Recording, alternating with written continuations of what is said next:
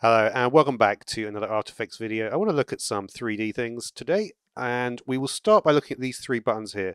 We've got the local axis, world axis, and view axis mode. So what I'm going to start with by doing is just do a simple rotation, and we're going to just rotate this object a little bit. There we go. Now, when we're in local axis mode, the coordinate system will be relative to the object. So if we, for instance, click on this, and then we say we're going to click this arrow, I'm going to change the X value, you'll see what happens is that all the position values are changing. And that's because it's relative to the object. So if we wanted to avoid that, though, we could click on the world axis mode, which is relative to the composition. So you can see now the line's a little bit straighter. Now when we click it, you'll see only the X position is changing, which is what you might expect. And finally here we have the view axis mode. So this just constrains to your actual view. So you can see I can only move in X and Y here.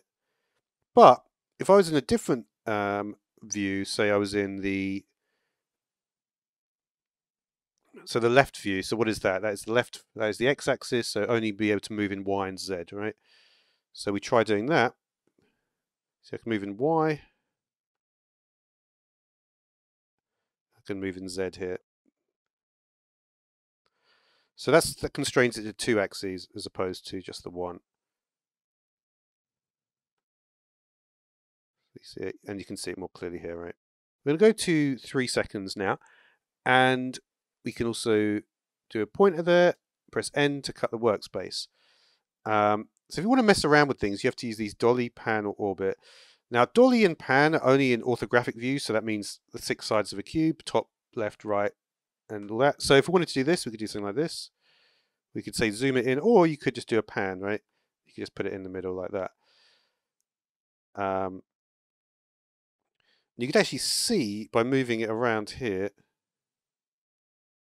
where you're going to get in terms of this view, right?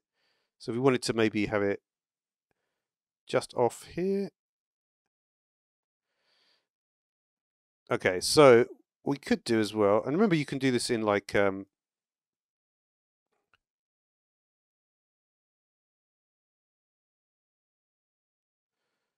okay, so what we can do now then is we can select the object, and you'll notice that we do have our Bezier handles. So we could do something like this. Here's our Bezier handle. Maybe something like that. So that might give us slightly better animation, right?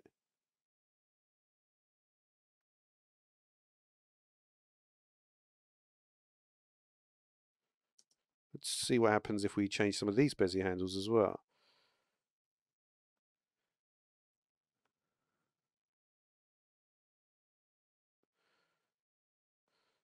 Let's have a look at that.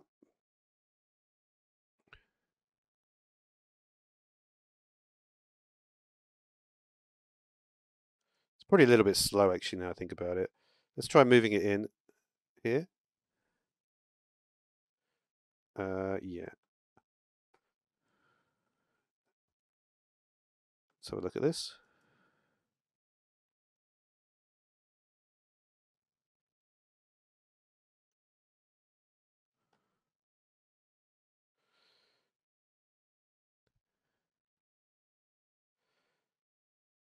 So to give a more scale, we could also try changing the Z value at the end here.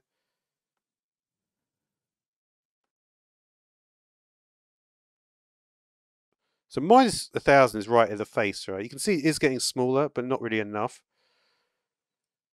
So let's go all the way, because remember where the Z-axis is, right? If your eyes are minus 1,000 and the screen is 0, you want it to be way further than that. So say we make it like 3,000. And you see it's much smaller now.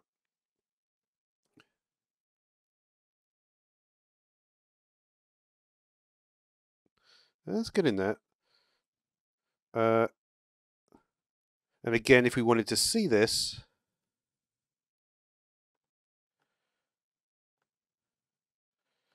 not so easy to see it, but obviously this tool is pretty useful for that. You could then position this where you want it, and then you go to your position, and then you'll be able to start adjusting the Bezier there.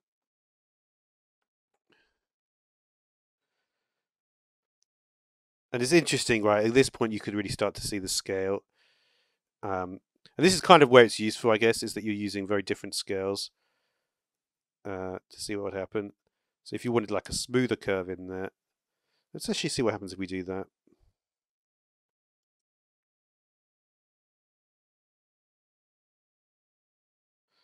That's definitely smoother, right?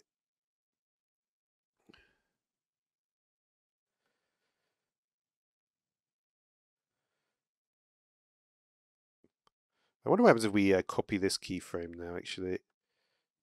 Let's get a little bit further. Copy this one, put it in here.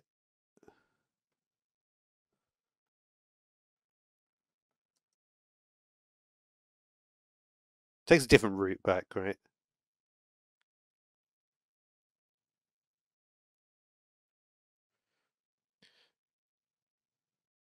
But it's just important to realize that if we look at the actual scale of the object, it is not changing at all. And that's something which is kind of like key to realize that the size of the object is not changing, even though obviously it looks like it is.